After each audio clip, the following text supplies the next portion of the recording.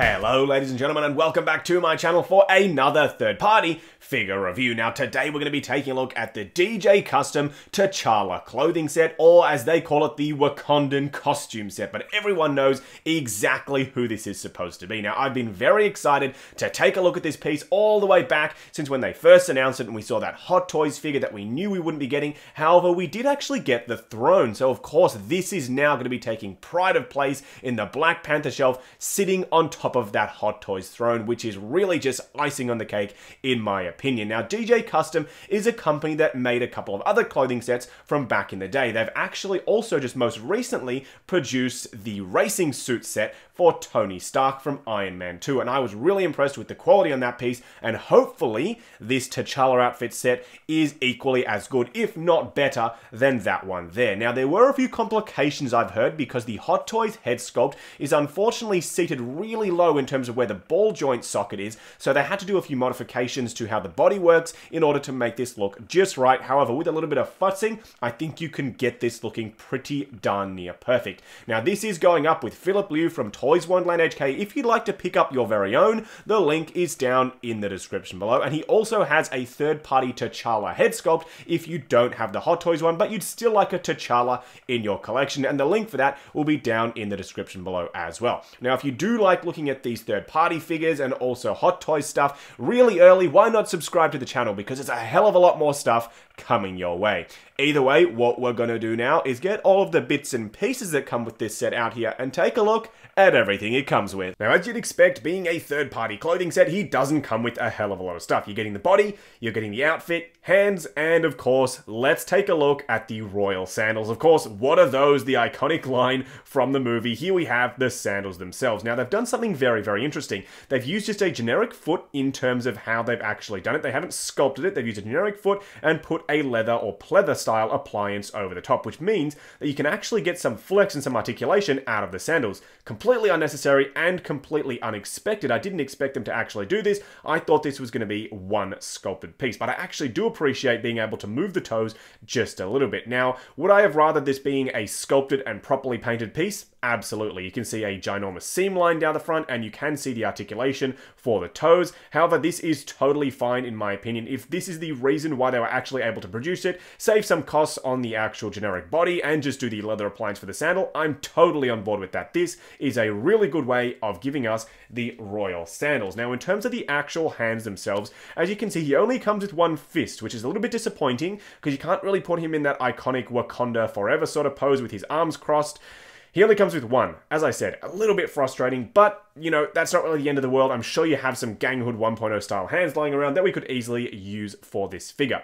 Now, in terms of the skin tone itself, it's painted rather nicely. However, it is a little bit different in terms of the color scheme to the body itself. The body is just a generic base plastic body, and it's not actually meant to be all that visible at all. So I am actually totally fine with them not matching the color of the hands to the body because, as I said, it's not actually meant to be visible. Now, taking a look at his other accessory, the final accessory being his little Kimoyo beads, I actually prefer these to the Hot Toys ones. They're a real metal appliance. They are on a stretchy little chain, so I do prefer these, as I said, to the Hot Toys one. They don't have the little printed details in the front, but I'm totally fine with that.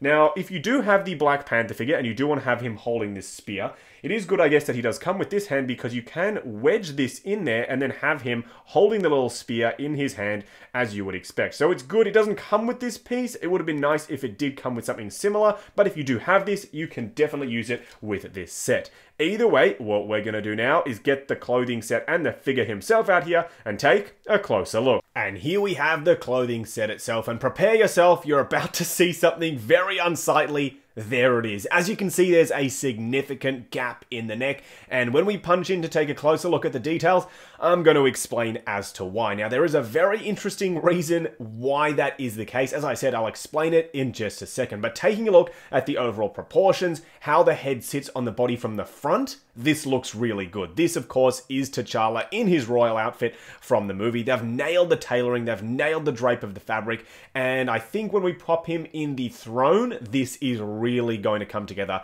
quite nicely. But as I said, that gap is very unsightly, especially if you're having this figure display displayed from the side. So I do think this was specifically designed to go in the Wakandan throne. Either way, what we're going to do now is punch in and take a closer look at the outfit itself. Now, as you can see from the front, this looks perfectly fine in my opinion, but as soon as you start to rotate it to the side, there is that unsightly gap. Now, you're probably thinking to yourself, Justin, there is no reason as to why you can justify that. Well, I'm about to try. So the reason for this is they've used a generic style body and a generic style neck peg. Now, the Hot Toys Headsculpt, if anyone has tried to put this on the Civil War Black Panther, you'll immediately know what I'm talking about. The ball socket inside the head sculpt is way lower than any normal Hot Toys head sculpt, which means when you put it on, it sits really, really high up, and there is always a gap under the bottom of the head sculpt right there. Now, they've done that because the chin extends all the way down, and say what you will about the design of the head sculpt, but the chin extends all the way down, so they've had to include that gap in order to actually make sure it doesn't rub against the outfit. However, DJ Custom should have included a spacer piece to fill out that gap, or even a custom neck that was a little bit longer. They didn't do that, and I'm still totally fine with it because from the front, I think it looks really, really good. Now, you will be having him probably in the throne, or I don't think you're going to have him displayed like this anyway, unless, of course, you would like to do that. So, I mean, 90% of the time, it's not going to be an issue at all. It's just if you're sort of displaying him like this, that you're going to see that little gap in the neck. But from the front, as I said, it's going to be perfectly reasonable in terms of having him on the display. Now, I've addressed the gap in the neck. Let's move on to the outfit itself. When you get this out of the box, make sure you pull down on the outfit and then pull back on the neck. That'll mean that you can see a little bit more of the neck, which does color match to the head sculpt rather nicely, if I do say so myself. Now, a couple of people have said the head is a little bit out of proportion with the body. I don't actually see that. I think it looks pretty good on display. The body is quite natural in terms of how it sits compared to the size of the head sculpt. I think this works really well.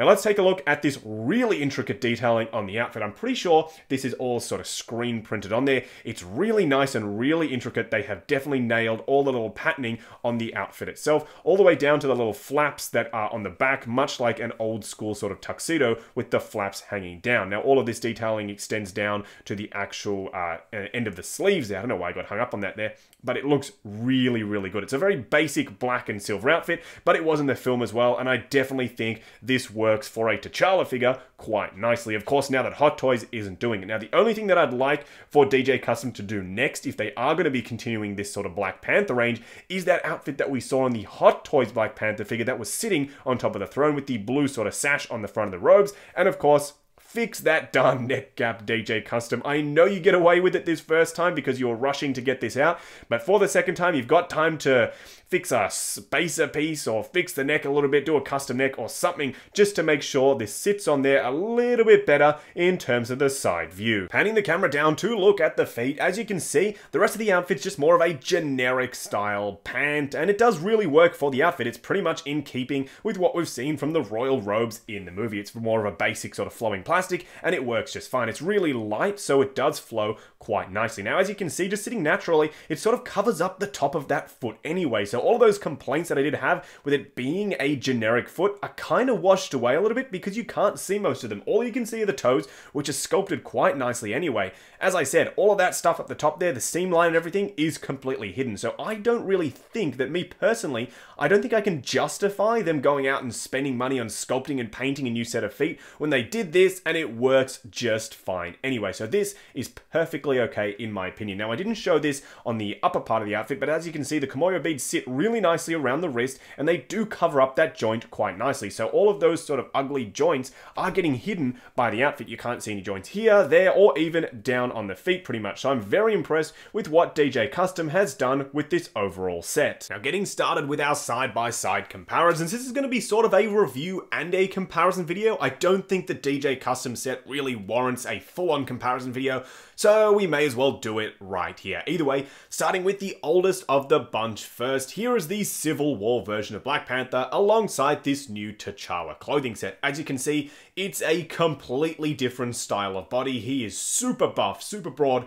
I actually think this is the BVS Superman body underneath, and that's why he's got so much bulk. But if someone was to tell you the guy on the left is the guy on the right, you wouldn't believe them at all. all. There is a complete difference in terms of the bulk between the two characters. Of course, they changed the design completely when they went to the Black Panther solo movie, so we may as well get that one out here. Now here we have the solo movie version of Black Panther alongside the DJ custom clothing set. As you can see, the physique matches, in my opinion, a little bit more between the two. They've slimmed him down a little bit, given him a little bit more definition, and that means that the bulk that we saw on the previous one is really not seen here, which means, as I said, these two match a little bit more closely, which I really do appreciate. There is a little bit of height, however, added between the actual Black Panther suit and the DJ custom set, because it's using just a generic body. That means, though, when you bring out Shuri, you're going to see a little bit less of a height discrepancy between the two figures. Now, of course, I did a height comparison between the two, and I actually got the heights of the actor and the actress who played T'Challa and Shuri respectively,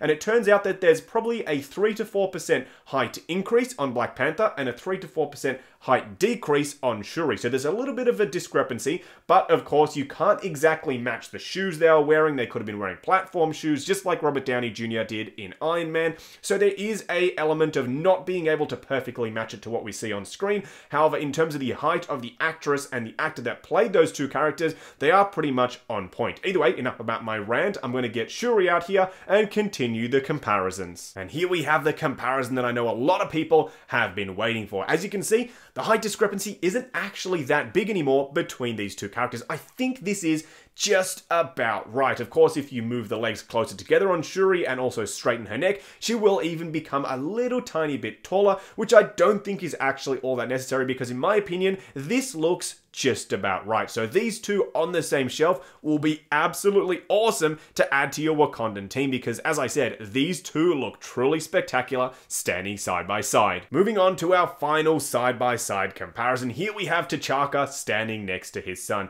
And in my opinion, these two look absolutely phenomenal together. It's something about the royal sort of robes and the fact that they're both wearing the black pants that it just works so well. They play so well off one another. Now, of course, I'm hoping that a third-party company actually goes ahead and makes a head sculpt based off the actor who played T'Chaka in the movie. That would complement, as I said, complement these two so very nicely. Now, of course, it's not really canonically correct to have them standing side by side, so you could actually pose T'Chaka behind this T'Challa figure, like he's sort of passing on the mantle of Black Panther to his son. There are so many different displays that you could work out with this royal Wakandan family that I think would look really awesome on display. Just wrapping up on this DJ custom clothing set for the T'Challa figure. I have to say, what better way to wrap up this video than have him sitting on the Wakandan throne that I've been blabbering on about for this entire review. This is the sole reason why I wanted to pick this figure set up in the first place, and they killed it. This looks utterly amazing. It looks just like the clothing set that we saw from Hot Toys. Obviously, it's a little bit different in terms of the actual robes. There was a blue sort of overlay on top, and it was a little bit more grey, but this is the same vein as what Hot Toys were going for. And finally, we have a proper T'Challa to sit in the Wakandan throne. This is, without a doubt, the best way to display this figure, in my opinion. Now, I know a couple of you are probably thinking, Justin, you're totally incorrect. That neck gap is unsightly. I wouldn't display that in my collection in 1,000 years. And that's totally fine. Figures are subjective. That's completely up to you. But for me, this display is well worth it. He looks so damn good sitting in that Wakandan throne alongside the rest of the team from Black Panther. As I said, this is the way that I'm going to be displaying him in my collection, and I would advise that you do so as well, because it really does get the most out of this figure. This truly is an amazing set. Now, do I hope that DJ Custom goes back, rectifies the issue with the neck, and potentially does a second outfit? Totally. I really hope that they go ahead and do that. But if they don't, I'm going to be perfectly happy with what we've gotten here, because this, as I said, is a really awesome way to display your head sculpt that we got with the Black Panther figure, because mine, up until very recently, was just sitting in a box, but now finally it will take pride of place in my collection on the Black Panther shelf. Either way, this DJ Custom clothing set is in stock right now with Philip Liu from Toys Wonderland HK, and the link for that will be down in the description below. You can also pick up the Wakandan throne, and you can also pick up a third-party head sculpt if you don't actually have the Black Panther figure, and you'd still like to have a T'Challa in your collection. Links all down in the description below. Also check out any of the Endgame and Spider-Man Far From Home pre-orders on Philip's website. Also check out Six Scale Network, the brand new awesome Facebook group. Come along, chat figures, and see what's coming up next on the channel. Also check out our brand new second channel, Justin and Steph, that Mrs. Collection and I have started. We're sharing a whole lot of videos, vlogs, videos on our adventures, and also upcoming travel stuff, including New York Comic Con. So definitely keep an eye out for that. Link is down in the description below once again. Like, comment, and subscribe, and we'll catch you in the next video.